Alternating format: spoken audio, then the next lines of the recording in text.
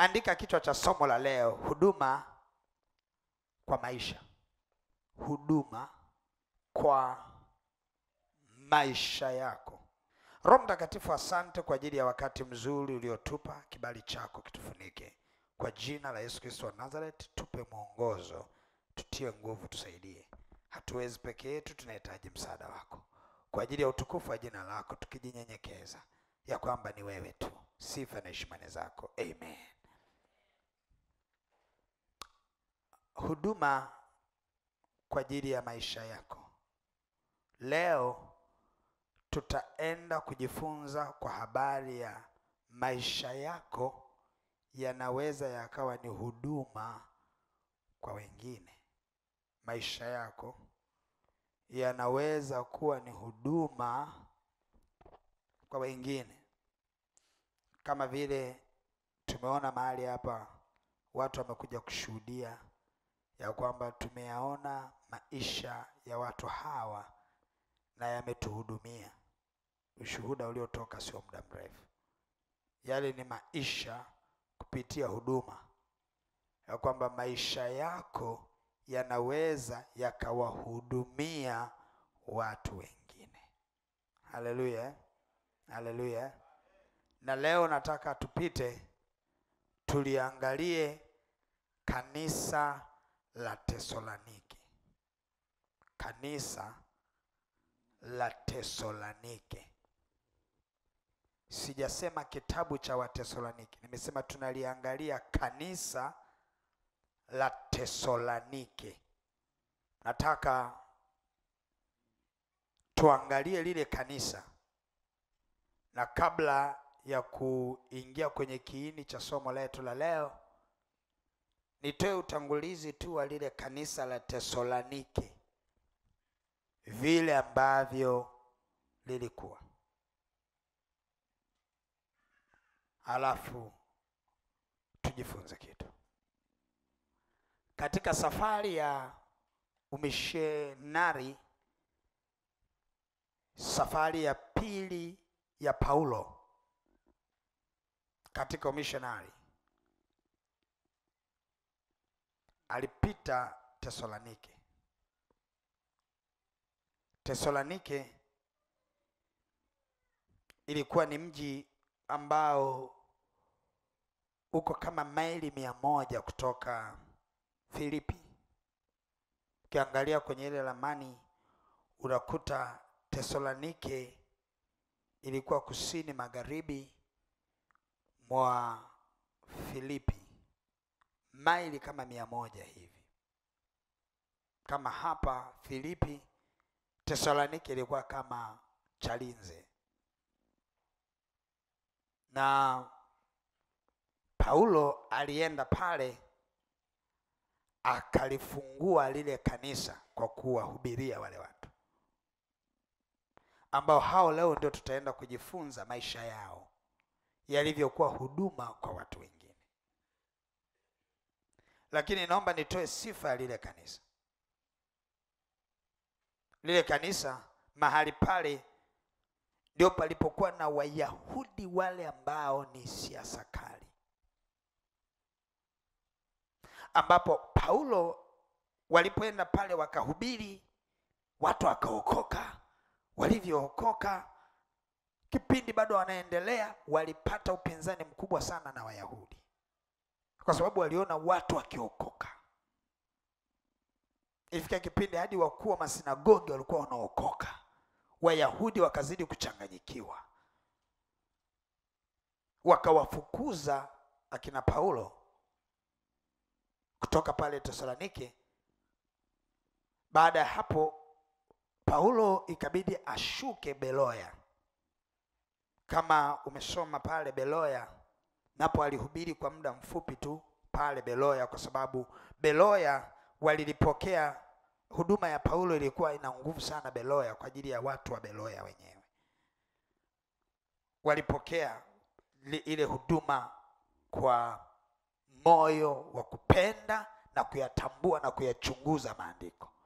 Kwa hiyo walihubiri kwa muda mfupi tu. Walipoona kwamba na Beloya watu wanaokoka sana, wale Wayahudi wa Tesalonike wakashuka mpaka Beloya kuja kuwafukuza tena kina Paulo, kwa sababu akina Paulo walikuwa wanaendelea kufanya kazi ya Mungu, na waliona kule Tesalonike watu wameokoka na hapa Beloya watu wameokoka. Kwa wakashuka wale jamaa wa siasa kali kuwafukuza hawa kina Paulo. Wakina Paulo ikabidi washuke waende Atheni.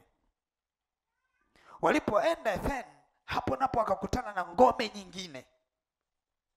Ngome nyingine pale Atheni palikuwa na miungu mikubwa. Palikuwa na mungu wa Atheni ambaye yeye alikuwa akiabudiwa. Ni kitu kilikuwa kikubwa sana, ambacho hata wale wa ile center ya yule mungu alikuwa pale Efeso. Utakuta ambapo leo hii tunaita Uturuki.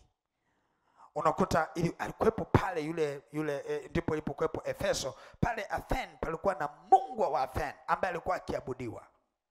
Wakaanza kina Paulo kuhubiri tena. Kumbuka wametoka Tesalonike, wameshuka Beloya, sasa wameshuka Atheni, wanaendelea kuhubiri injili ya Kristo. Na mara baada ya kuhubiri pale wakafanya, tutapita tuangalie kidogo tu hichi utangulizi wetu unavyoenda. Halafu mara baada ya kuwa wamehubiri pale ikabidi washuke waende Korinto. Sasa walipokuwa wakielekea Korinto ikabidi wamtume Timotheo aende kule Tesalonike akaliangalie lile kanisa linaendeleaje, kwa sababu ni kama waliondolewa kwa vurugu, kwa waliliacha tu kanisa likiwa linaendelea, lakini hawajui hilo kanisa linaendelea vipi. Sasa walipokuwa wanaenda Korinto, baada ya kutoka Atheni wameelekea Korinto, wamefika pale Korinto. Sitaki kueleza changamoto ambazo zilikuwa zinaendelea pale Korinto, maana walivyoingia pale walikutana na kina Akila, wakakutana na kina Priscilla, wakaendelea na huduma pale. Kipindi akina Timotheo, kipindi ametumwa Timotheo kwenda Tesalonike akaangalia hali inaendaje. Sasa kipindi akina Paulo yuko Korinto, ndio Timotheo anakuja kumpa taarifa ya alichokiona kwenye kanisa la Tesalonike. Alipowapa taarifa zile, ndipo sasa Paulo akaandika waraka kwa Watesalonike, ule waraka wa kwanza. Kwa alichokuwa anaanza kukiongelea hapo Paulo, mwanzo tutasoma hapo, utakutana na vile ambavyo amepokea ripoti kutoka kwa Timotheo, mtoto wake wa kiroho aliyemtuma aende akaliangalia kanisa. Kwa lugha nyingine ni kama mimi nianzishe hapa kanisa kutokea upinzani mkubwa, niende Kibaha nikaanzishe jingine, niende hivyo na baadaye nimtume mtu mmoja aje aliangalie kanisa la Mbutu Kichangani, halafu aniletee taarifa. Mara baada ya kuniletea taarifa niandike waraka wa nilichokisikia. Sasa ukitaka kuona, nilishawahi fundisha kipindi hicho tunafundisha Bible study hapa. Nilifundisha kwamba kila hizi nyaraka zote zimetoka kwenye kitabu cha Matendo ya Mitume. Na ukitaka kuona hii safari yote hii, ukienda kitabu cha Matendo ya Mitume ile sura ya 17 na ya 18, utaonana na safari hii ya Paulo ambayo nimeielezea kwa kifupi. Sasa ningetamani niende huko nisome, lakini kwa ajili ya muda wacha niende kwenye ripoti ya Timotheo. Timotheo ameitoa ripoti. Ripoti yake imepeleka kuandika kitabu cha Watesalonike. Sasa tunataka tukisome kitabu cha Watesalonike sura ya kwanza, tupate mtazamo wa somo letu la leo. Haleluya. Mtazamo wa somo letu la leo. Nataka nianze kusoma katika kile kitabu cha Watesalonike wa kwanza sura ya kwanza. Nitaanza kusoma ule mstari wa kwanza hadi mstari wa 10, ndipo tutakapopata maelekezo ya namna huduma yako inaweza ikaachiliwa kwenye maisha yako. Haleluya. Umefika? Maandiko yanasema hivi, sura ya 1 mstari wa 1, Paulo na Silwano na Timotheo kwa kanisa la Wathesalonike, lililo katika Mungu Baba na katika Bwana Yesu Kristo, neema na iwe kwenu na amani.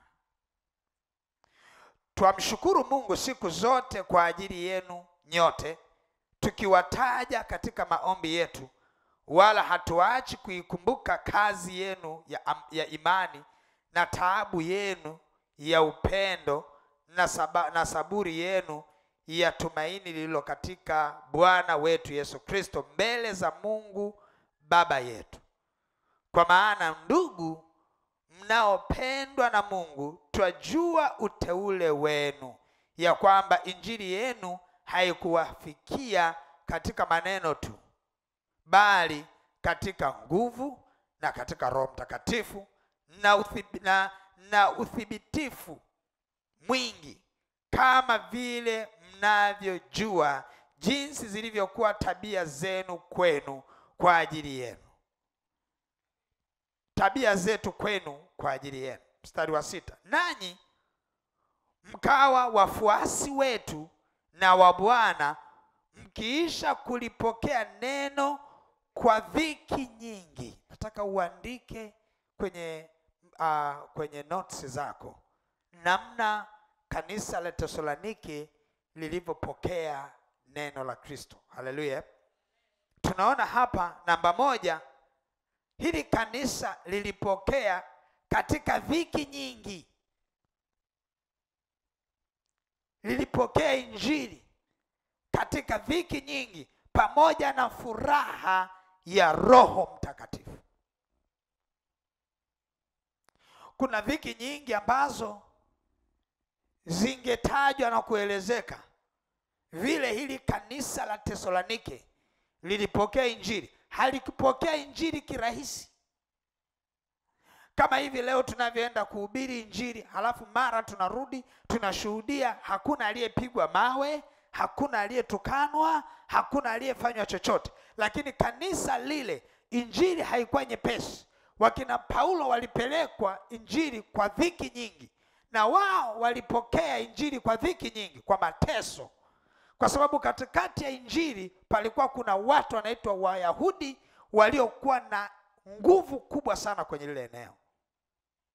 Kwa hiyo lile kanisa lilipokea, tunaona sifa ya kwanza, lilipokea kwa dhiki nyingi na pamoja na furaha ya Roho Mtakatifu. Anasema hivi, hata wakawa kielelezo kwa watu wote waaminio katika Makedonia na katika Akaya.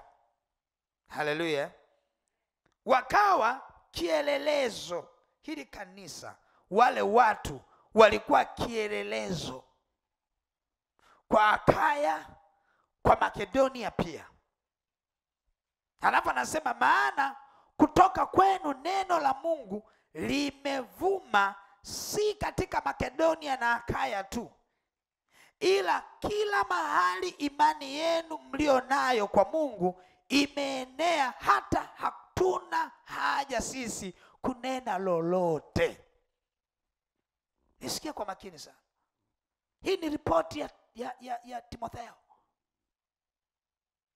Anawaambia wale watu ambao tuliwahubiria katika dhiki kubwa, wale watu ambao tuliwahubiria katika dhiki kubwa, leo wamesimama kweli kweli.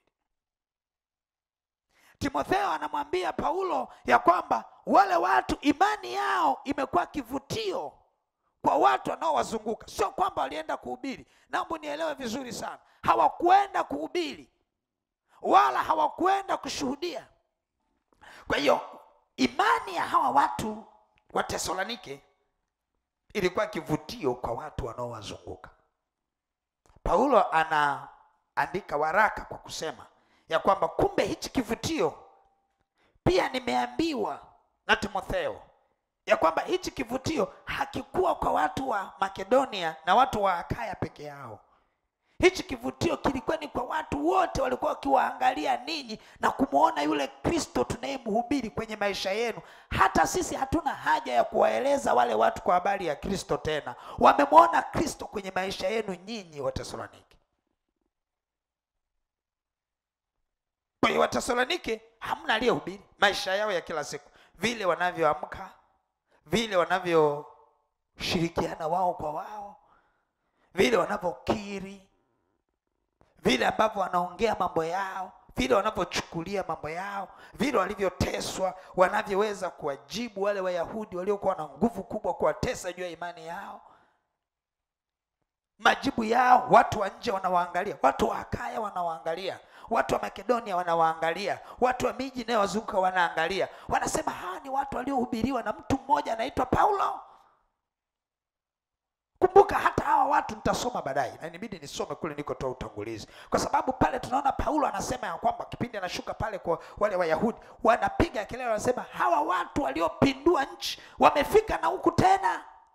Wamepindua nchi gani? Kuna watu walihubiriwa, akili za wale watu ziligeuzwa moja kwa moja, maisha ya wale watu yaligeuza moja kwa moja. Watu wa majirani wakiwaangalia wale watu, na wao wanageuzwa maisha yao, wanageuzwa akili yao. Kwa ikawa kama nchi inapinduliwa, desturi za Kiyahudi zinaanza kupotea, watu wanaanza kuokoka bila kuhubiriwa, watu wanaanza kumpokea Mungu bila kusemeshwa. Yani anaangalia tu maisha ya Watesalonike, mtu anasema na mimi namtaka Jehova, namtaka Yesu wa Watesalonike, na mimi nadhani nahitaji kumpa Yesu maisha yangu. Hakuna aliyewahubiria. Paulo anaambia tuna haja kuwahubiria hao watu. Watu wameokoka kwa kuangalia maisha yenu enyi Watesalonike. Haleluya. Watesalonike wamekuwa kioo. Huduma imefanyika kupitia maisha yao, kama somo letu leo, huduma kwa maisha. Hawakuhubiri, hawakusema lolote. Tukisoma ule mstari wa 9, maandiko yanasema hivi: kwa kuwa wao wenyewe wanatangaza habari zetu, jinsi kulivyokuwa kuingia kwetu kwenu, na jinsi mlivyomgeukia Mungu, mkaziacha sanamu ili kumtumikia Mungu aliye hai wa kweli, na kumngojea mwanawe kutoka mbinguni, ambaye ulimfufua katika wafu, naye ni Yesu, mwenye kutuokoa na ghadhabu itakayokuja. Haleluya. Hawa watu, nini maana yake wapendwa? Hawa watu waligeuka. Listen to me. Unaweza kuwa umehubiriwa, lakini wale walivyohubiriwa waligeuka completely. Waligeuka moja kwa moja. Waliacha njia zao mbaya. Haimaanishi Watesalonike walikuwa wema, walikuwa ni waovu, wanaoabudu vinyago, wasiomjua Mungu. Lakini walivyohubiriwa, they changed. Waligeuka, wakayaacha yote, wakamshika Yesu ipasavyo. Watu wakamgeukia, wakasema huyu si alikuwa mchawi, huyu si alikuwa mzinzi, huyu si alikuwa kahaba, huyu leo imekuwaje? Wakasema yule Paulo aliyepita kuwahubiria habari za Yesu, yule ambaye sisi Wayahudi tulimpiga tukamua, yule Yesu amehubiriwa kwenye maisha ya hawa watu. Hawa watu wamempokea, wamezigeuza njia zao na kumwelekea Yesu. Maisha yao wameyaachilia kwa Bwana, hawaangalii chochote, wanaangalia neno la Kristo. Hakuna wa kumsaidia mwenzie.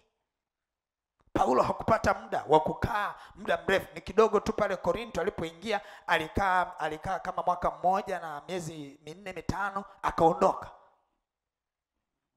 Hapa alikaa miezi mitatu. Kutoka pale Tesalonike aliposhuka Beloya, alikaa kama miezi 2, akashuka hadi Athene, mpaka anafika hapa Korinto. Alikuwa ametumia miezi 5 kuelekea miezi 6. Just imagine, miezi 6 tu. Inamaanisha nini? Ninapokuongelea kwa habari ya miezi, inamaanisha toka wale wa Tesalonike wameokoka, Paulo hakupata muda hata wa kumzalisha shemasi hata mmoja. Hakupata muda wa kumzalisha mtendakazi hata mmoja. Hakupata muda wa kumzalisha mchungaji mwingine wa kusimama nao hata mmoja. Ni watu tu wamelisikia neno, wamelidaka, wameandika notes zao vizuri, wameanza kufuata. Na kipindi hicho kulikuwa hakuna Biblia. Leo hii sisi tuna Biblia. Naweza nikapita sehemu nikahubiri nikaambia shika Biblia endelea kusoma Warumi, alafu nikaondoka. Kipindi hicho kulikuwa hakuna Biblia. Walikuwa wakishika yale walioambiwa, wanaandika, wanashikilia hayo. Paulo akiondoka anawaandikia hizi nyaraka. Hizi nyaraka zikienda ndio zinawasaidia kuwakomaza. Sasa just imagine hawa watu wamesimama pasipo kukomazwa. Ni miezi 6 tu ameshapita kote, lakini hawa watu wameishikilia imani. Hawa watu wamekuwa ni kioo. Hawa watu maisha yao yametransform maisha ya watu wengi wa mji ile, na bado wameendelea kumshikilia Mungu. Timotheo anaenda anakuta, badala ya kwenda aanze kuwaokota walioanguka, aseme kuna mwingine aliokoka amerudi kunywa pombe, kuna mwingine aliokoka amerudi kufanya uzinzi. Hamna, anasema wale wazinzi, wala wanywe pombe, wale waliokuwa makahaba wamesimama, ndio wamekuwa mfano. Hata watu wa Akaya, watu wa Makedonia wanaokoka kupitia wazinzi waliokuwa Tesaloniki. Nataka tuelewe vile ambavyo mambo yalivyoenda. Kanisa hili lilikuwa ni kanisa la namna gani? Nataka leo uelewe kitu kimoja. Kuna jambo hapa nataka ulielewe. Haya ni maisha ambayo Tesaloniki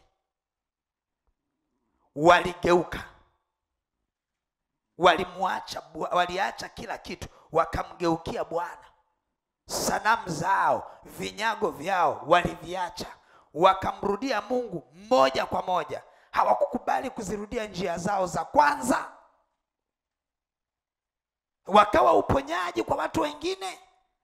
Mimi sijui kama mnanielewa vile ambavyo maisha yako yanaweza kuwa msaada kwa mtu mwingine.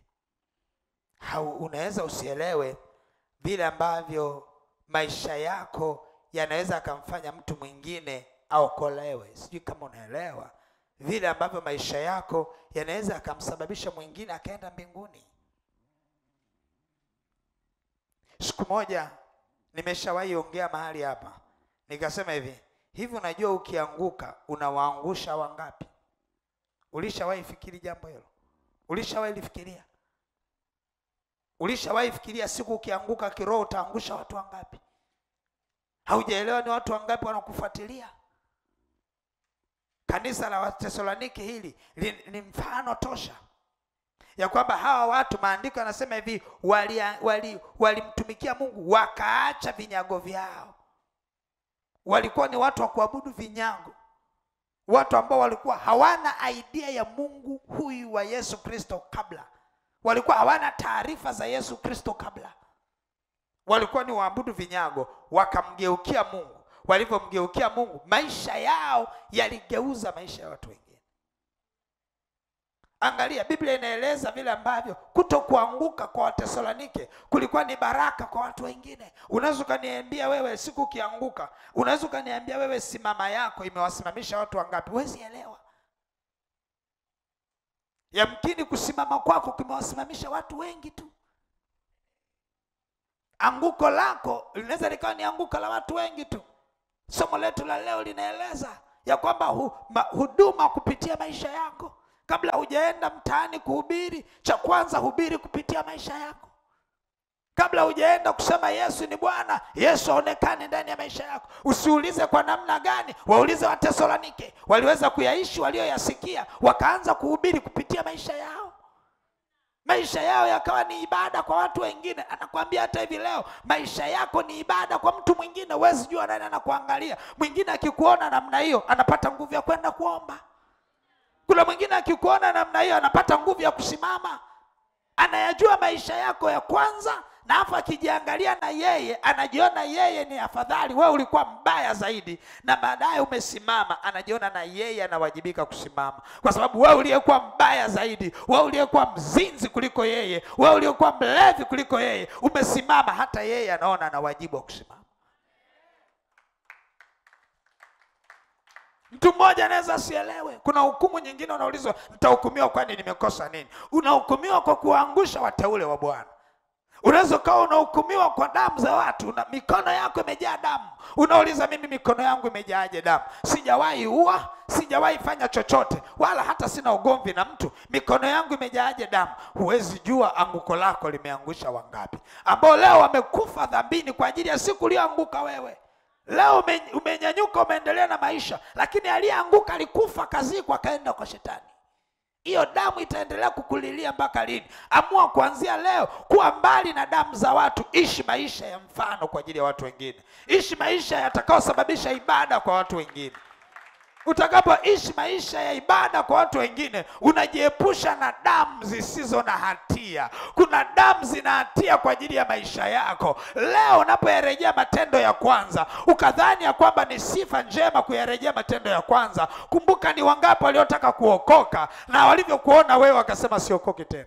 Wangapi ambao walitaka kuacha matendo mabaya, walivyokuona wakasema sasa tufanyaje? Mtu mwenyewe yule ameokoka, huko anaenda kuimba, jioni akirudi huko na mume wa mtu. Huko ameenda kuimba, jioni akirudi anaongea masuala ya umbea. Sasa kuna haja gani ya kuokoka? Lipi ni jipya? Kumbe kwenye wokovu kuna mapya mengi, yapo ya kuonyesha mengi tu. Wathesalonike walionyesha mengi tu, lakini wewe umewathibitishia watu ya kwamba unaweza ukawa umeokoka na bado ukaendelea kuwa mzinzi. Unaweza ukawa umeokoka ukaendelea kuwa mwongo. Unajaribu kuwaonyesha watu ya kwamba wokovu unaweza kuambatana na uharibifu. Na kuambia ipo siku hiyo damu ya watu inayokulilia itapiga kelele kwenye mikono yako. Utashangaa dhambi umeipata wapi? Uliua lini? Umeua roho ya mtu iliyokuwa inataka kuokoka, lakini ilipokuangalia ikaona haina haja ya kuokoka. Nataka leo nahubiri kitu hatari sana. Mwenye macho ya rohoni anielewe vizuri. Nahubiri kitu hatari sana leo. Na kihubiri kitu hatari sana. Leo kati ya mahubiri sensitive, leo ni mahubiri nyeti, sensitive, very sensitive.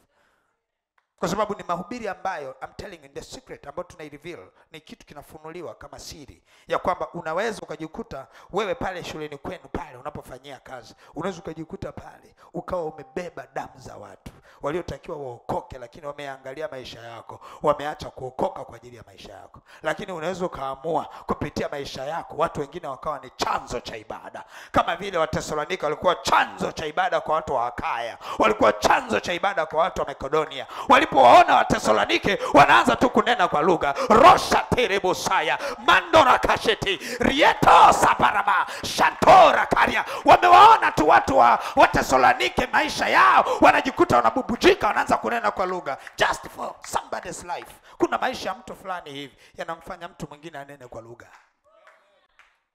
Maisha yako yanaweza yakawafanya watu wengine wanene kwa lugha. Wanakuona tu. Ndio maana unaangalia clip fulani ya wimbo na wewe unaanza kusema rieshete satarababa. Kwa sababu ya wimbo umeusikia, umesababisha mtu mmoja anene kwa lugha. Aliyeimba amesababisha mtu mmoja anene kwa lugha. Maisha yako yanaweza yakawa wimbo, yakasikika kwa mtu, alafu ghafla mtu akaanza kunena kwa lugha, akayaangalia maisha yako vile ulivyosimama, akaanza kunena tu kwa lugha. Unaweza ukaamua kugeuza maisha yako yakawa ibada. Unaweza kugeuza maisha yako yakawa kama kanisa la Tesalonike. Haleluya. Unaweza tu ukaamua kuanzia leo ukadisplay, ukaonyesha ya kwamba Yesu ni Bwana through your life. Usiseme siwezi kuhubiri. Maisha yako yanaweza kuhubiri. Useme mimi sina karama ya kuhubiri. Ningekuwa Pastor Myamba na mimi ningekuwa mabarabarani huko nahubiri. Hutakiwi kwenda mabarabarani. Ishi tu maisha ambayo ni ibada. Maisha yako yanaweza kuwa ibada. Maisha yako yanaweza kuwa mahubiri. Maisha yako yanaweza kuwa ni kongamano. Maisha yako yanaweza kumtoa mtu kutoka uharibufuni kwenda kwenye nuru ya uzima. Your life, maisha yako. Maisha yako yanaweza kageuza ukiri wa mtu. Mtu ambaye alikuwa amkiri Yesu ghafla kaanza kusema Yesu ni Bwana through your life. Hallelujah. Hallelujah. Unajua huyo wa pembeni yako unaweza kumsimamisha ama ukamwangusha. You see? Your neighbor. Unaweza kumsimamisha ama ukafanya nini? Unaweza kumfanya wiki ijayo akaja kanisani ama asije. Umeonyesha upendo kiasi gani? Yaani sikia, wewe uliyekaa hapo, jirani yako akikuangalia amuone Kristo, akiangalia upande wa pili amuone Kristo. Haleluya. Hata nikikwambia mwambie jirani yako nakupenda, aone upendo, sio kwamba aone umefuatisha kama kasuku alichosema mchungaji. Kwa sababu kasuku ukimwambia nakupenda, anasema nakupenda, lakini kwani ana upendo kwa mtu? Anaigiza alichokisikia. Lakini upendo umeambatana na mambo mengi. Unaweza kumuonyesha jirani yako upendo wako wa dhati, kesho akajisikia anatamani kuja tena kanisani. Na vile vile unaweza ukaonyesha ubaya kwa jirani yako, kesho asitamani kuja kanisani. You can preach through your life. Unaweza kuhubiri kupitia maisha yako.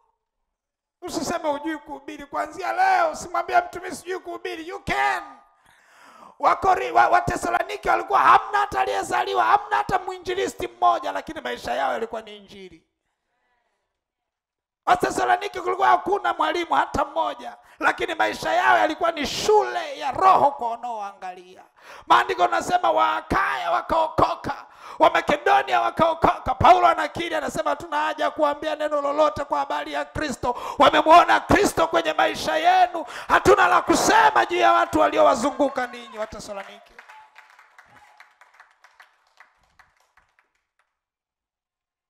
Hata wewe unao nafasi mpendwa, nakwambia leo unao nafasi. Kazini kwako pale watu wanaweza kuokoka kupitia wewe. Na wala usiwahubirie maisha yako tu. Vile unavyofanya mambo yako, unavyoreact mambo yako, watu wanamuona Kristo. You can preach through your life. Unaweza kuhubiri kupitia maisha. Onyesha upendo kwa kila mtu.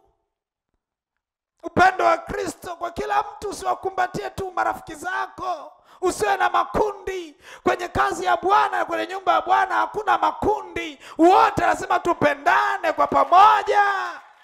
Usimng'ang'anie mtu mmoja ukasema huyu ndio thamani, huyu hapana. Kila mmoja anamuone mwenzie kuwa ni bora kuliko nafsi yake.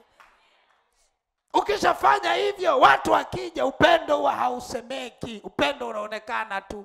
Uwezi kufika hapo kasema jamani sisi tunapendana, amina amina, wote tunapendana, tupendane, tunapendana. Haiwezi kawa hivyo. Upendo unaonekana tu. Ndio maana mmoja pale akasema jamani tunapendana, kwani hamuoni? Kwa sababu gani? Ni ukweli, tunapendana. Ndio maisha. Lazima umuonyeshe mwenzio kwani bora kuliko nafsi yako. Nikwambia kitu kimoja, kuna watu wamekosa upendo kwenye maisha yao. Kuna watu wamekosa upendo, yani hawahitaji hela. Wewe unaomba kila siku mtaji. They don't need that. Hawahitaji mtaji. Wewe unaomba mume, they don't need that. Hawahitaji mume, hawahitaji mke, hawahitaji hela. They need love. Wanahitaji upendo. Kuna mahali wamekosa upendo. Kuna wengine hawana ndugu, wengine hawana mtu yoyote. Wanahitaji wewe uwe baba yake, wewe uwe mama yake. Waona upendo. They need only that. Wamekuja kwa Yesu kwa ajili ya kutaka upendo tu. Wakikosa upendo, umeshindwa kumhubiri Yesu.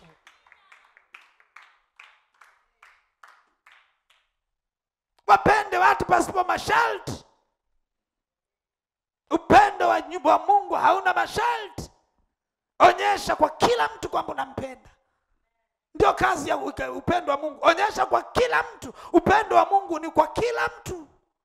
Ndio maana Mungu anawanyeshea mvua wema na wabaya. Hiyo ndio asili ya kwanza ya Mungu ya upendo kwa watu wote.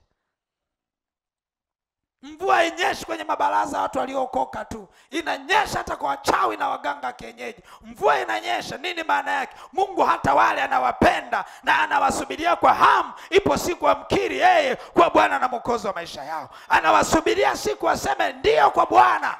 Anasubiria siku atakaposema yes Lord, nipo tayari. Pendo. Muonyeshe mtu nampenda. Muonyeshe mtu kwamba na thamani. Hakikisha wajirani yako aone thamani yake kupitia wewe. Hakikisha wajirani yako aone amedharaulika na baba yake, amedharaulika na mama yake, amedharaulika na wajumba zake, na ndugu zake wamemdharau, na amekuja kanisani anadharauliwa tena na mtu wa pembeni yake. Jamani, anaenda wapi? Alikotoka amedharauliwa, yatosha. Onyesha upendo.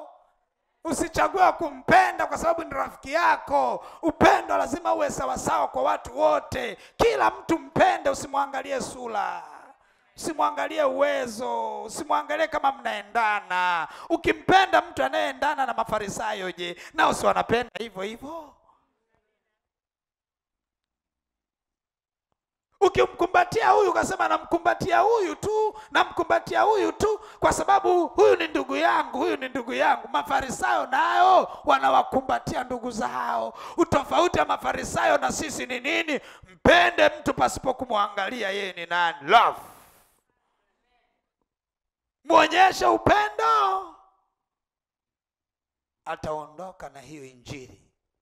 Ukimpenda ataondoka na hiyo injili. Hiyo itakuwa ni injili. Akiondoka anasema leo ninajisikia amani. Kwa sababu gani? Amehudumiwa kupitia maisha yako. Upendo. Mtu akikwambia chooni ni wapi hapa? Ama kule kwenye mabango kule. Uangaliega kule utanao la mlango huko. Mtu mgeni mara ya kwanza. Chooni ni wapi? Unaambia kwenye mabango kule, angalia yale leo ninginizo, ingia kwenye ule upenyo. Upendo. Upendo, mwambie mpendo, choone njoo. Mwambie njoo. Mwambie toka, mwambie unaona pale, ingia pale. Utaona wewe, uicha huko. Jaribu kuonyesha, demonstrate love. Onyesha upendo, yani mtu aone kuthaminiwa. Je, mimi nikikwambia na nini wapi, si utanionyesha kwa upendo? Kila ambacho unanifanyia mimi kama mchungaji wako kama baba wako wa kiroho, mfanyie na mwingine ambaye umjui. Onyesha upendo, onyesha thamani ya mtu wa jirani yako, aone thamani yake. Unapoongea na mtu, muonyeshe thamani yake. Usiwe kwa kuwa una kitu basi unaongea na mtu kama vile unamuonyesha kwamba ni wewe umebahatika sana kuongea na mimi. Usimuonyeshe mtu kwamba amebahatika sana kuongea na wewe. Usimuonyeshe hivyo. Usimuonyeshe mtu kwamba amepata neema kuongea na wewe. Usimuonyeshe hivyo. Kuna watu wanamuonyesha mtu kwamba ni wewe leo ukaandika hadi kwenye diary yako kuongea na mimi. Hawapo watu wa namna hiyo. Yeye anaambia umebahatika kuongea na mimi. I say una bahati sana umeongea na mimi. Ama mtu anaweza asiseme lakini akaonyesha tendo la kwamba yani wewe leo umepata neema ya kuongea na mimi. Sikia nikwambie, kila mtu jirani yako hapa muonyeshe ya kwamba ni wa thamani. Na ndio maana hakikisha kama hujaongea na mtu wa jirani yako, kabla sijasema tuondoke kwa amani, huyu at least hata umeshamwangalia. Kwani jina lako nani mpendo? At least atakujua jina. Usimwite tu wewe dada, sikia ikitendo cha kusita wewe. Unajua wewe ni harsh. Kumwita mtu wewe unajua ni harsh. Kwenye communication skills, watu mmesoma, watu wa communication mnaelewa, ukimwita mtu wewe ni harsh. Au kamwita wewe dada ni harsh. You don't care. Iwe ni barabarani sawa, ila kwenye nyumba ya Mungu namna hii umekaa na mtu miezi 6 unamwita wewe dada. Ni language ya kutoonyesha kujali. Mwite mtu kwa jina lake. Kama umeshindwa mfuate, mwambie samani. Bora ukimbie wewe, umfuate mpaka umguse. Samani. Jina lako nani? Anaitwa Lydia Korosen. Lydia, unaitwa pale. Usiseme wewe mwenye nyekundu, njoo, unaitwa kule. It's harsh. Huwezi kumdirect mtu kwa kala ya nguo aliyovaa. Unaweza kumwelekeza mtu nitie yule aliyevaa nguo nyekundu. Hapo sawa. Lakini useme ni harsh. Ng'ombe unaambia msile mazao, na mtu unamwita njoo. Ni harsh. Maisha yako yanaweza yakawa baraka kwa mtu.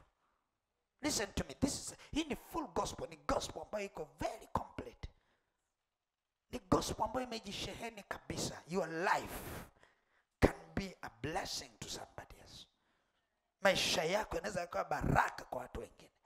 By the way, hatujiulizi. Mimi zile stories za kusemaga Bwana Yesu asifiwe, Bwana Yesu asifiwe, nampenda Yesu, nimeokoka. That to me is nothing. You don't need to say kwamba umeokoka. Demonstration ya wokovu wako ni kwenye life. Nionyeshe umeokoka kwa maisha yako. Show me. Mimi usihitaji kujua umeokoka kwa maneno. Dakika 5 zina uwezekano wa kujua kabisa huyu mtu ameokoka. 5 minutes enough, inatosha. Tunaambia kwamba nimeokoka. Uhitaji masaa mengi kuonyesha wema wa Bwana.